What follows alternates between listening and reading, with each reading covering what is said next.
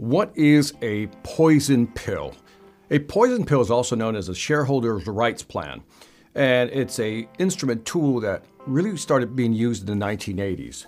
And it's a tool to prevent, let's say, a hostile takeover. There's two types of takeovers for a company. One is a friendly takeover, where the company and the buyer agree to kind of share the information and then agree on a selling price. A hostile takeover is when the company doesn't want to sell to the actual buyer. So what they want to do is institute some type of mechanism that would make it undesirable to actually buy the company, ergo, the actual poison pill. And to understand the poison pill, let's take a simple example. So for example, let's say that the company has 1,000 shares of outstanding stock, right? Total stock, 1,000. And let's say that somebody comes in and buys 10% of those shares, right? Basically getting a 10% majority owner stakeholder in that company.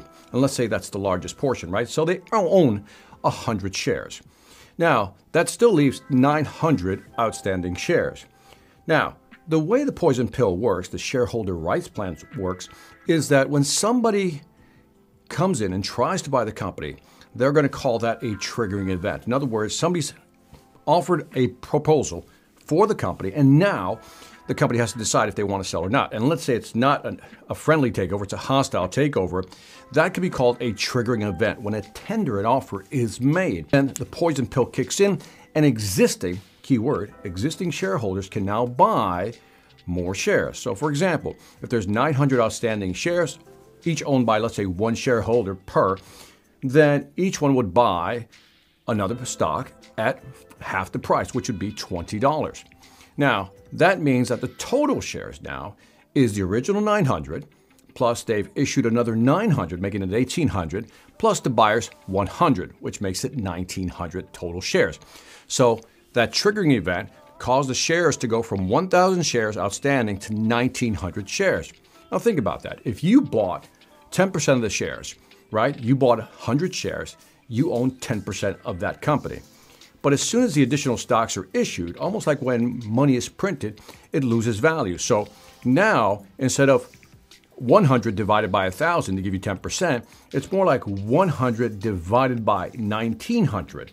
Again, simple numbers, 900 plus 900 issued and the original 100 bought by the majority stakeholder, that's 1,900 shares. Now, if you take 100 and divide it by 1,900, now that person owns 5.2%. They went from 10 to 5.2%, which means that the goal of a poison pill is to devalue or dilute the value of the actual stock, and also create a situation where the actual buyer, the hostile buyer, will have to pay more for the company in the long run. And in many cases, they don't want to do that. Now let's go over to Elon Musk. So Elon Musk has put in an offer to buy Twitter. Now, Elon Musk bought about 9%, right? Now, there's about 800 million shares outstanding, so big numbers to do math on.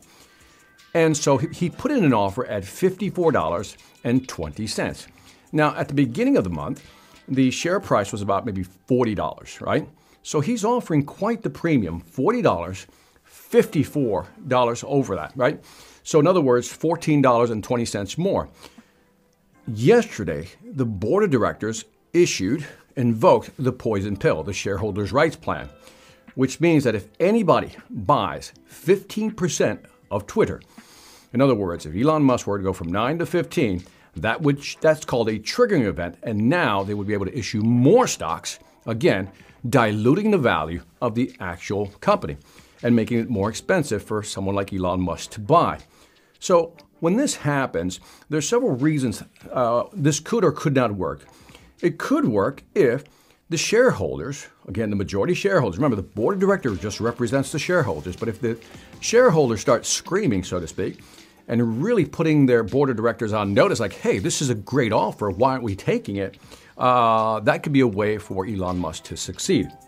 Now, again, this has happened in the past. I remember a story about Microsoft trying to buy Yahoo, and Yahoo invoked a poison pill.